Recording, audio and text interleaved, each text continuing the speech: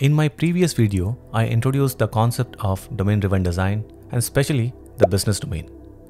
Today, we will take it further by exploring how companies operate, why they exist, their goals, and the strategies they use to achieve them. Now you might think, why do I need to know this? I'm here to write software, not run a business. And the answer is simple. To design effective software, you need to understand the bigger picture. The problem isn't just the code. It's about building a system that aligns with company's goals and delivers value. We will use domain-driven design tools to analyze a company's business domain and structure, breaking it down into core, supporting, and generic domains. This lays the foundation for thoughtful software design, and in future videos, we'll explore how these concepts shape the design process. So let's get started.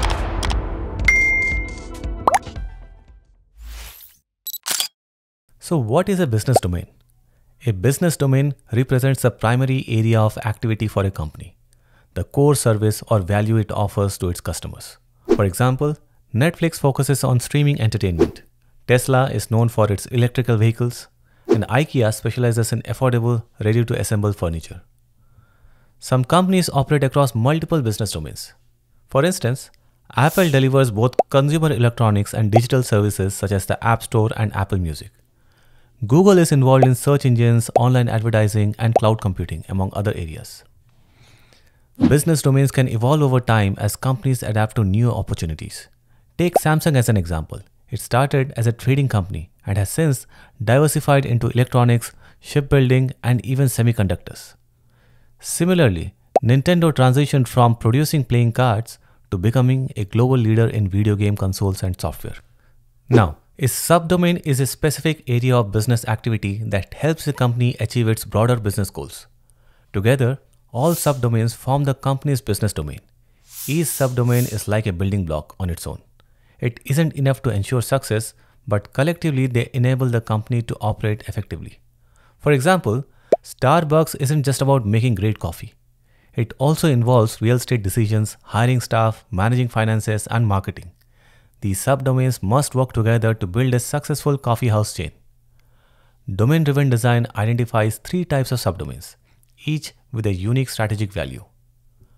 Core subdomains differentiate a company from its competitors. They involve innovations, optimizations, or intellectual property that directly impact profitability. For instance, Uber initially disrupted transportation with ride-sharing and later optimized costs by matching riders heading in the same direction. Google's search ranking algorithm is a core subdomain, as it drives traffic to Google Ads, a major revenue source. Now, core subdomains aren't always technical. A company's edge can come from unique expertise or creativity. For instance, a jewelry maker's designs are its core subdomain, not its online store. Customers remember brand for its unique designs, not the website. A fraud detection company's core lies in its trained analyst, not the software they use.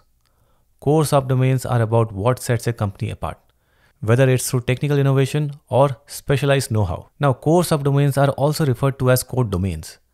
In the original domain-driven design book by Eric Evans, it uses the terms core subdomain and code domain interchangeably. Now, while code domain is commonly used, we'll stick with core subdomain to avoid confusion with the broader concept of business domains. Generic subdomains are business activities that most companies perform in a similar way.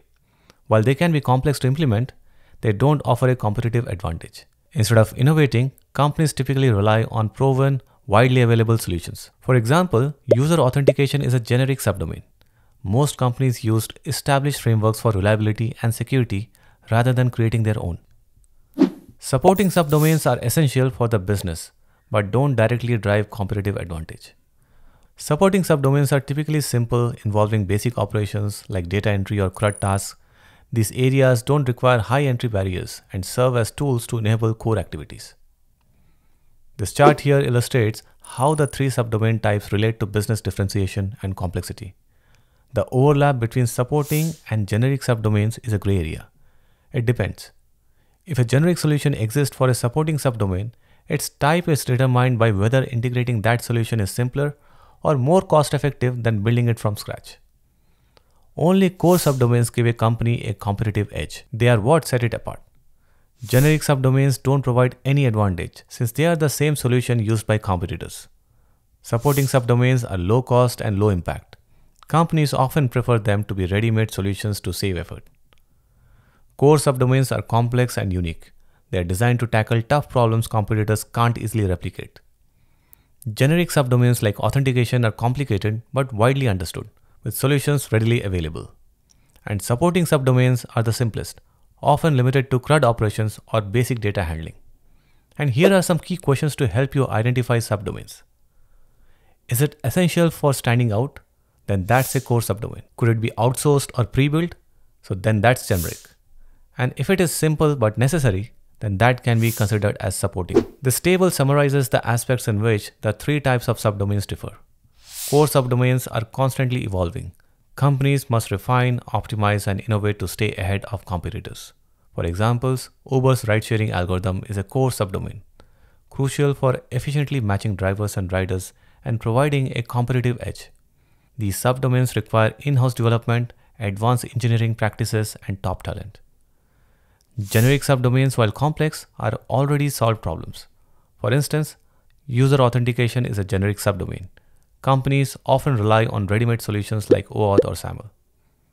Supporting subdomains are simple and rarely change. They are essential for operations but don't offer any competitive advantage. For example, an online store's inventory management system is a supporting subdomain. It's necessary but doesn't differentiate the business. These subdomains can be implemented quickly with basic tools, outsourced, or used as training projects for junior engineers. Identifying subdomains is crucial for making informed design decisions. For instance, consider a hospital. It might have departments like patient care, billing, pharmacy, and diagnostics. While these are broad categories, digging deeper reveals finer components. Take the patient care department. It may involve activities like scheduling, supporting, maintaining electronic medical records, and a unique AI-driven triage system. If the triage system analyzes symptoms and assigns patients to specialists more effectively than competitors, it becomes a core subdomain, offering distinct advantage in healthcare delivery. Now, we can't keep drilling effortlessly into details when identifying subdomains. So when do we stop? A good rule of thumb is to treat subdomains as a coherent set of related use cases. These use cases share the same actors, business entities, and closely connected data. For example, the credit card payment gateway, as shown in the diagram, consists of tightly connected use cases such as authorize, capture, verify, rollback, and credit. These use cases involve the same key actors, merchants, customers, and their respective banks, and operate on shared data like payment details and account balances. Together, these interconnected activities form the credit card payment subdomain.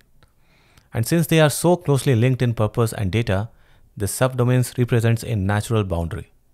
Breaking it down further might disrupt its coherence, making this the ideal point to stop subdividing. Let's bring the concept of subdomains to life with an example. Meet FoodFusion, our meal delivery company that uses a mobile app to recommend meals based on users' diet preferences and past orders.